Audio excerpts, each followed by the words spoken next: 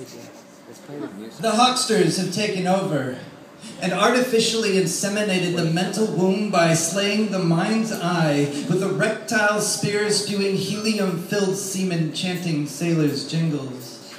Accompanied by tantalizing women standing in obvious confusion, outfitted in nothing but clothespins clawing at their tortured nipples. The Hucksters have taken over with a homemade graffiti footprint stamped across their own mother's sweet face, and marketed her tears of sorrow as the messiah of progress, and bottled it as the elixir of youth which they splash on their frozen faces before each and every board meeting. The Hucksters have taken over and sincerely sacrificed their children's love and affection to that twisted, twittering, digitally enhanced weeping willow, socially mediating our waking minds while its roots slowly strangle our attention spans.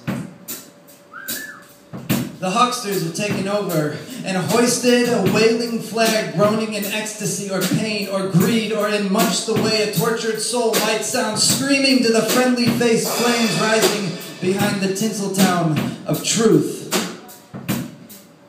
The Hucksters have taken over and strip-searched the angel of love, wandering lost and broken-hearted through 1,000 shattered mirrors. Molested while her hot audience applaud, they sell her blood to the happy tweakers that live in those luxurious tent cities.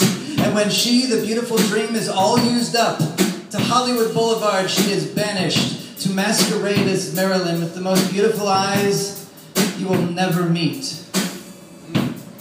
The Hucksters have taken over.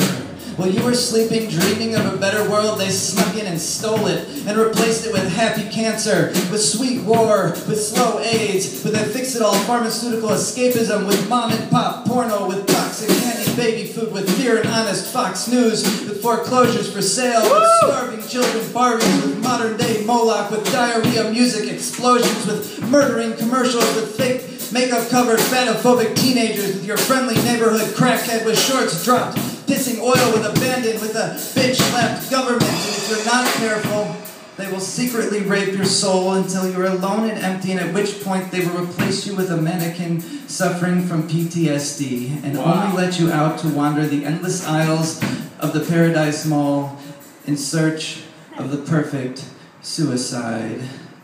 The Hucksters have taken over. Wow.